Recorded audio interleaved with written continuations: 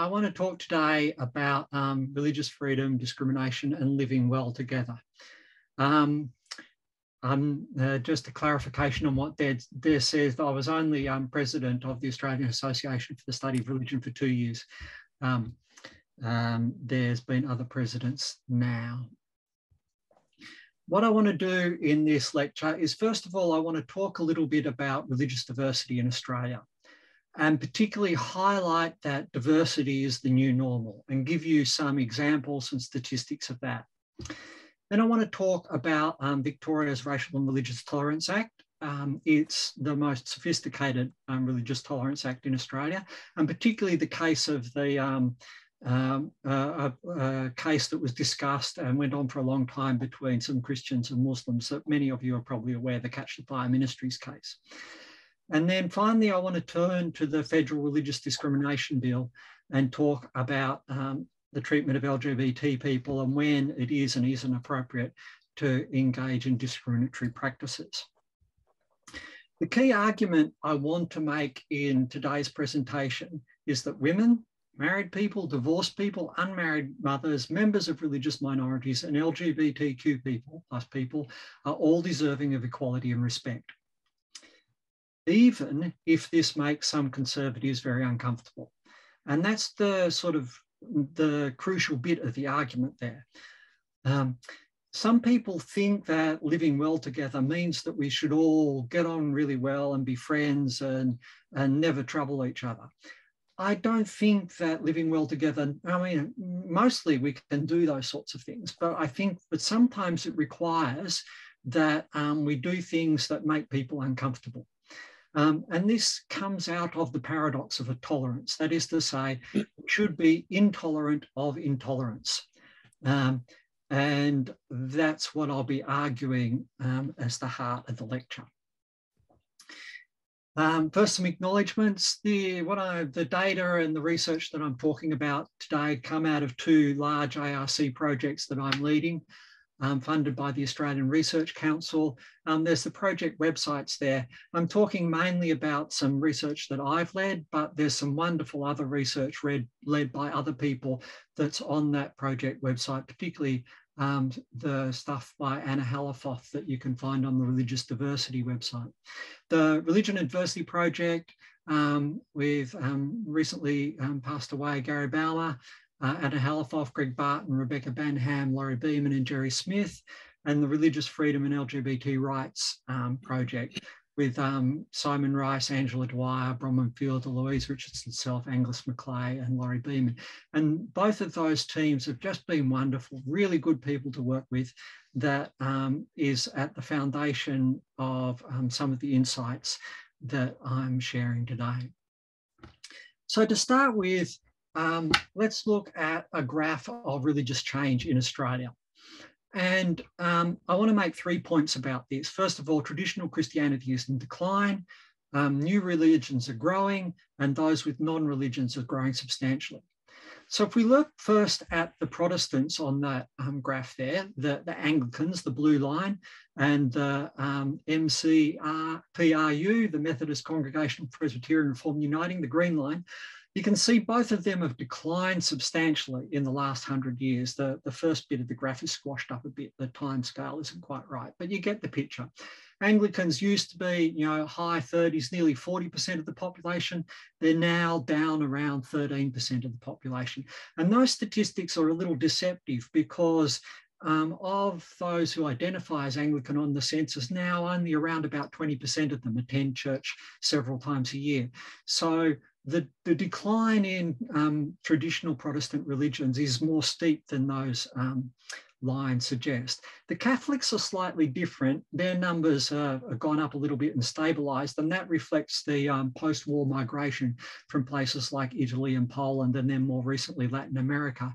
But again, there's a decline in attendance. So the numbers identifying are staying reasonably high, but the attendance is declining. So although there's, something like 23% of the population that identify as Catholic now, it's down around about 10% of the population who attend Catholic Church regularly. So traditional Christianity is significantly in decline. The second point I'd make is that other religions are growing, and the two there that are growing in the bottom are the Pentecostals and the orange line, which is the Buddhists, Muslims, Hindus, and Sikhs. Pentecostalism grew mainly in the late 90s, early 2000s as a product of switching from the other churches. It's sort of stabilised now and is not growing so much, just keeping with population growth. The other religions, Buddhists, Muslims, Hindus, and Sikhs, mainly grew as a consequence of changed migration patterns to Australia at the end of the White Australia policy and the opening up of migration, so that we now have around about a bit more than 2% of Buddhists, Hindus, and Muslims in Australia. And again, those statistics there for both the Pentecostals and the other religions are a little deceptive, because the participation rate, that is to say, how regularly they attend religious services, is much higher for those. So it's around about 75% of Pentecostals attend services at least several times a year. So the growth of new religions, and then finally the growth of those who are not religious there. It's gone from what, just about zero in around about 1950 to just over 30% of the population at the last census. I actually think it's probably close to 40% of the population, because in the census, the religion question is voluntary, and around about 10% don't answer that question. And some other statistics that I've looked at suggest that most of those who don't respond are actually not religious. I'm anticipating those numbers will be even higher in the 2021 census. I'm guessing that we'll be heading towards 50% of the population that are not religious, if you include the no responders in that. One other statistic that I thought is really interesting out of Gary Baumer's wonderful paper, there's a reference at the end if you want to look at it. He and his colleagues analysed the 2016 census. And although Melbourne has 4.2% Muslims, slightly higher than the rest of Australia, the local government areas of places like Broadmeadows and Meadow Heights have 31% and 41% Muslims respectively. So there's some places in Melbourne where the religious landscape is completely different. Christianity is now a minority in those places. So we're seeing a massive shift in the religious demography in Australia. The thing that I think is interesting about this is that Christianity is moving from a culturally dominant religion to being one among many. And I think that change is difficult for some people to negotiate. It makes some conservative Christians extremely uncomfortable. Conservative Christian views can now no longer be taken for granted. There's a transition that happens somewhere around about 1990, when Christians would be quoted in the mainstream newspapers and press, and they stopped quoting the Bible. You go before 1990 and they would quote the Bible to support their views, whereas if you look at the conservative Christian contribution to the same-sex marriage debate, they hardly ever quoted the Bible. They made secular arguments for their views. And I think that reflects the fact that the Christian worldview is now no longer taken for granted. And this is deeply unsettling for some people. So I want to talk now, just to go back to that one a little bit more, to some of my colleagues, Louise Richardson-Self, Angus Macleay, and Eleni Poulos are writing an article about that at the moment. So look out for that when it comes out. And I think that this discomfort, this move from being culturally dominant to being one among many, is something that we need to consider. So as part of the Religion and Diversity Project, Rebecca Banham, Lori Beaman and I looked at the Racial and Religious Tolerance Act, and we did two things. We interviewed 12 people. It sounds like a small number, but these people were very difficult to find. They were key cases, often people who had attended cases before VCAT that hears cases under the Act. And so they were people who had significant interests in what was going on. And we also got a very good range of diversity, including Christians, religious minorities, and other people who were interested in it. We also examined all the public cases relating to religion that were heard at VCAT. For those of you not familiar with the legislation, what it does is prohibits, on the ground of religious belief or activity of another person or class of persons, from engaging in conduct that incites hatred against, serious contempt for, or revulsion or severe ridicule of that other person or class of persons. So it constrains what people can say and do about people because of their religion. The most famous case in relation to this was the Islamic Council of Victoria versus Catch the Fire Ministries. Catch the Fire Ministries is an evangelical Christian group. And it related to a seminar, a newsletter, and an article which were claimed to include statements to the effect that Muslims were prone to violence, were liars, and planned to overthrow Western democracy. It went through a number of appeals and was eventually resolved in 2007 through mediation. A joint statement was released in which both parties affirmed and recognised the dignity and worth of every human being, irrespective of the faith, the rights of all persons to express their own religious belief, and the value of friendship, respect, and cooperation between Christians, Muslims, and all other faiths. This is a significantly different position from the initial position of Catch the Fire, who were really opposed to Islam. So there's been a change through the process of the litigation and the case that went before the tribunal and then the appeals. I'm less interested in that specific case than the broader consequence of that law. So there's a bunch of other cases that I don't have time to talk about, involving discrimination against Sikhs and LGBT people and Orthodox students that are really interesting. But what I think the Act does is it shapes the way that we understand religious diversity more broadly. And this is called the shadow of the law. It's less about the specific case than the way that people then change their behaviour because they're aware of these cases. And I think what the Act does is it does two things. First of all, it creates a culture of trust in civil authorities among Muslims and other religious minorities. So Hanifa Dean, in her book on that particular case, points out that the Muslims didn't go to their local imam and ask him to preach a fiery sermon, or they didn't go to their local church and set it on fire. What they did was they went to court and used that as a place to express their concerns, or the tribunal more specifically. And this is a very good thing. This is what we want. If people have passionate and difficult disagreements around religion, taking them to court and dealing with them in a structured way where you have to listen to each other's position and think through how to deal with this is a really good way of dealing with religious conflict. The second point I'd make about the Act is that it's prevented Islamophobic speech. And I think you can see this in the way that some public figures have talked about Muslims. They're aware, even though the Act relates to Victoria, the nature of media and that sort of stuff means that people have to be aware of what they say. And I think this is important because Muslims are deserving of equality and respect. They don't deserve to be vilified or discriminated against. But we can make a more general argument that this actually benefits the whole of society. Mark Sageman has an excellent book where he analyses hundreds of cases in the US and Europe of homegrown Islamic terrorism. And there's some issues to do with his argument and development since, but I think that the core argument is a good one.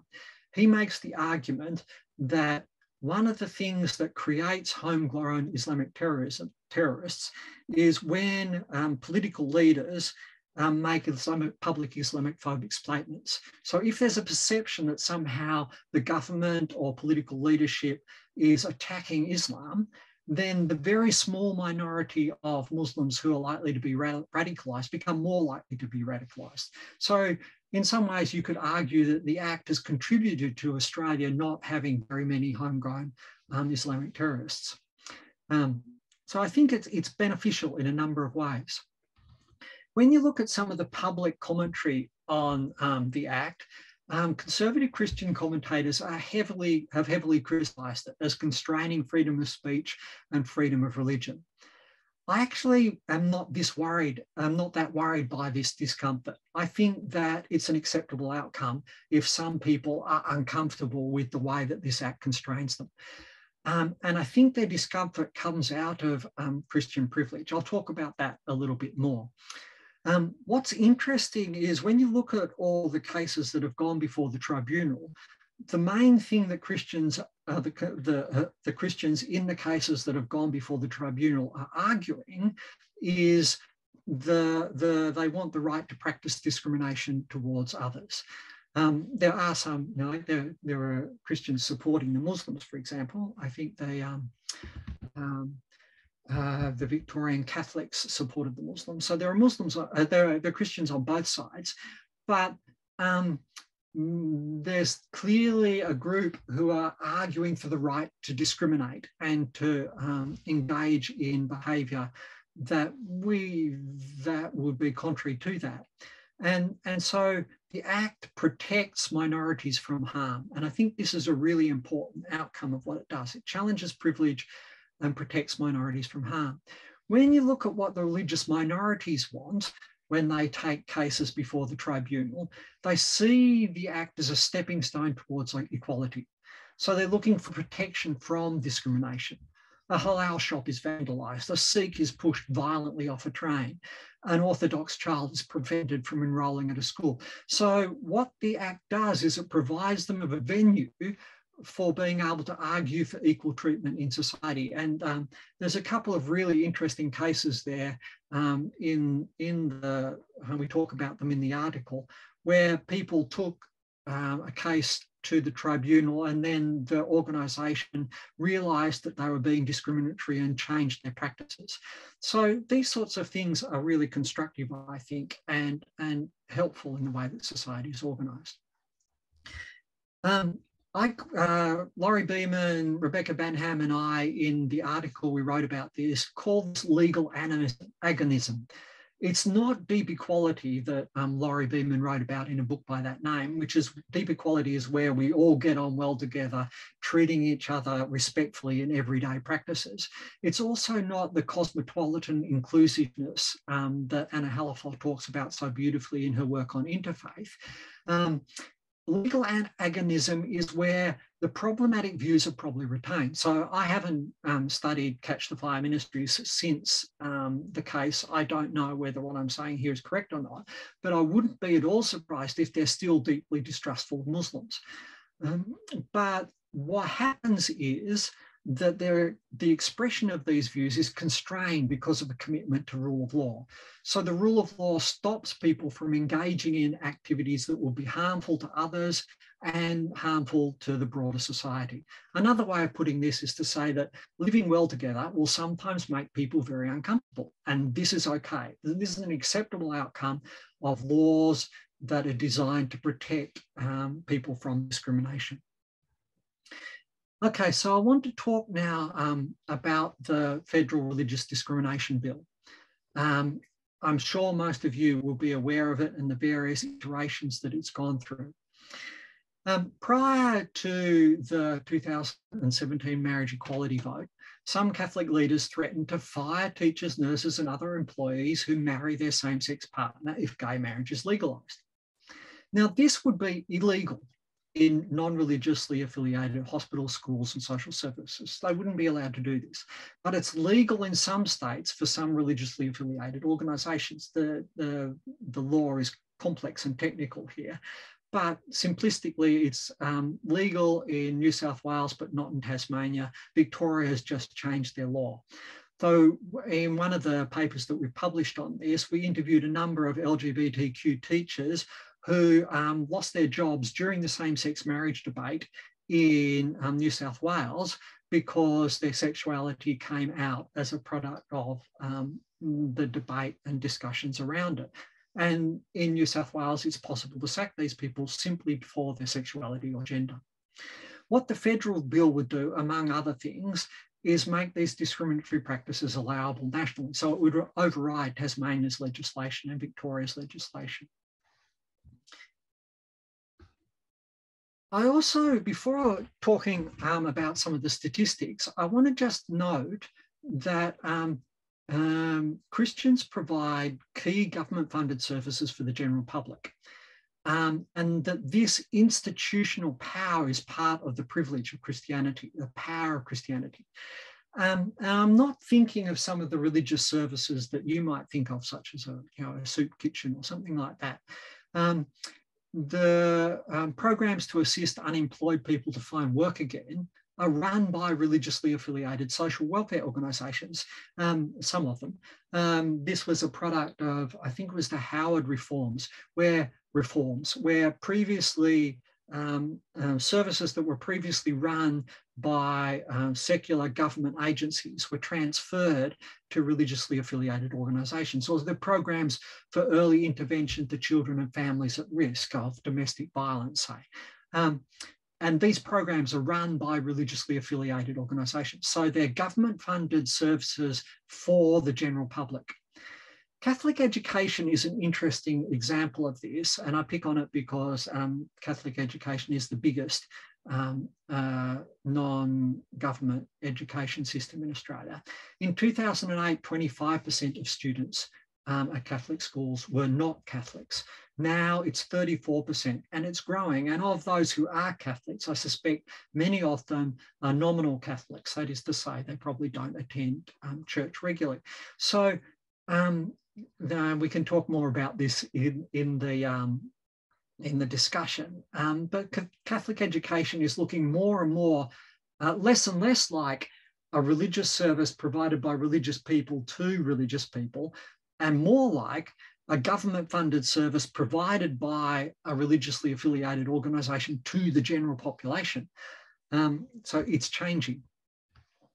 I'd also note that Christian organisations receive tens of billions of dollars in government funding every year. I haven't done an exact calculation of it.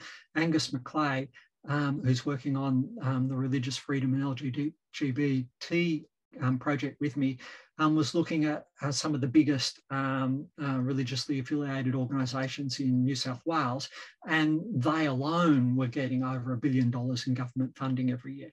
So if we went nationally, it would be a huge amount of money. Christianity is central to Australian society because Christians control some really large organisations that provide education, social welfare, healthcare, and aged care. Upward of 1/3 of jobs in these sectors are in religiously affiliated workplaces. So in the education system, 1/3 of jobs there are in religiously affiliated schools. It's much higher in aged care. So there's this huge institutional power that is a key part of Christian privilege in Australian society that gives them huge influence and power in Australian society. So what we did, OSSA is a national representative survey, and we put 5 questions in the survey. We have an article on this that's coming out very soon. The survey for this little bit, there were about 1,100 people who answered the question. The 2 questions I want to talk about today, first one was, do you agree or disagree that conservative, Catholic, Anglican, Jewish and Muslim schools should be allowed to refuse to employ a teacher because they are LGBT+. 73% of Australians disagree and only 19% agree.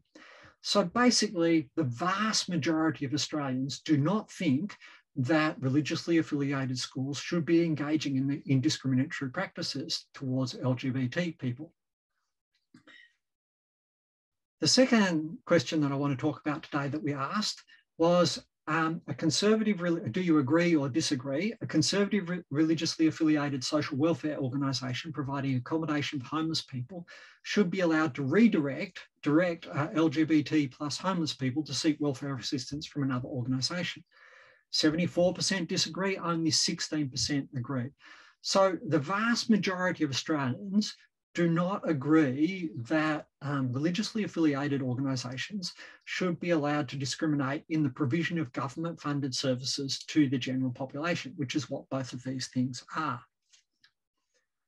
To go down a little bit more, and these numbers are a little more rubbery because they're smaller. There's 180 Catholics, 100 Anglicans.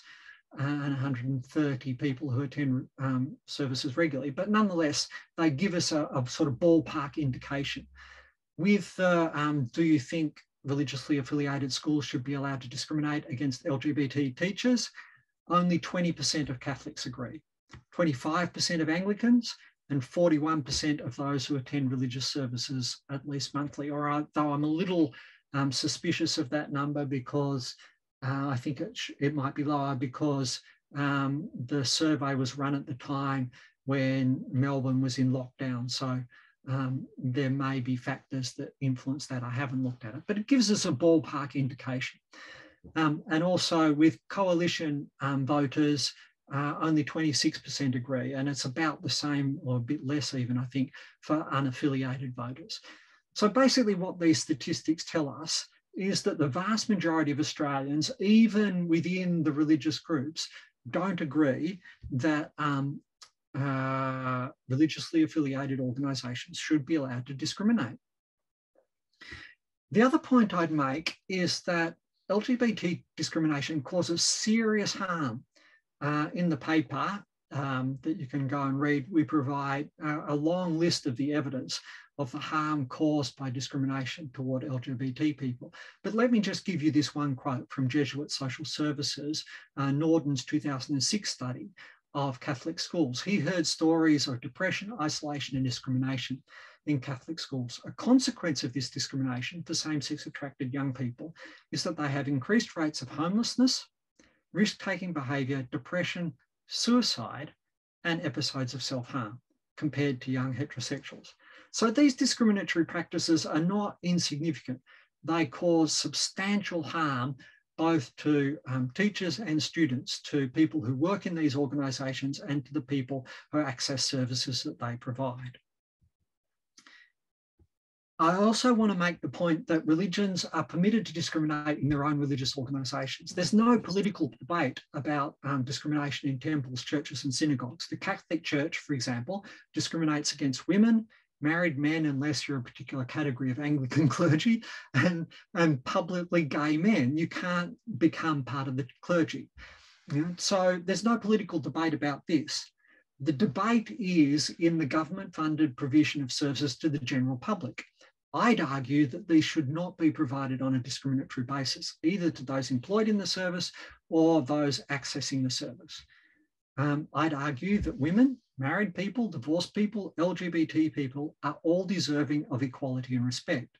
Similarly, Muslims, Hindus, Buddhists, Sikhs, and other religions are deserving of equality and respect, even if this makes some people very uncomfortable. A very small minority are very uncomfortable engaging in respectful behaviour, treating these groups of people equally.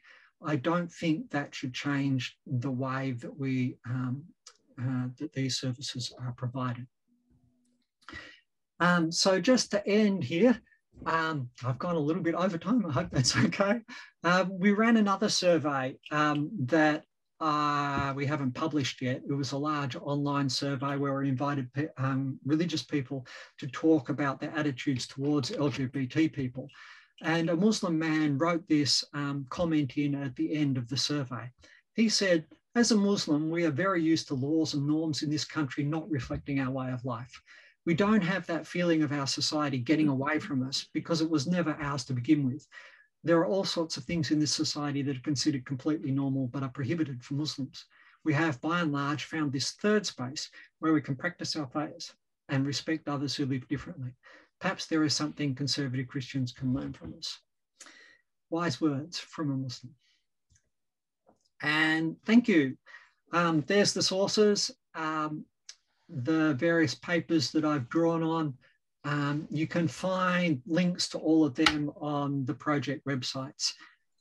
So if you want to go and look at them, they're all there.